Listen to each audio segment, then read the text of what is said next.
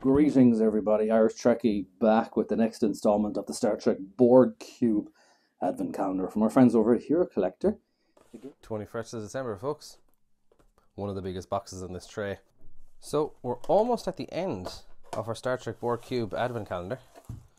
Oh, it's a teeny little cup.